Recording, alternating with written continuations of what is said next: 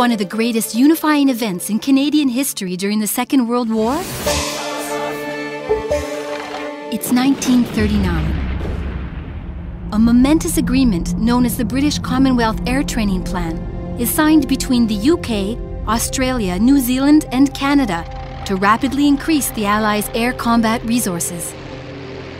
Canada is chosen as the plan's primary site because of its ample supplies of fuel and industrial facilities, its wide open spaces, and the unlikelihood of an enemy attack. During its 5-year execution, the plan exceeds all expectations.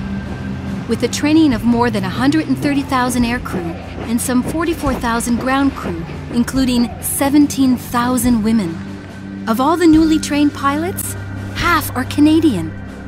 It's a life-altering event for 231 training sites across Canada, which are invaded with the constant drone of aircraft and men and women from all over the country and the Commonwealth.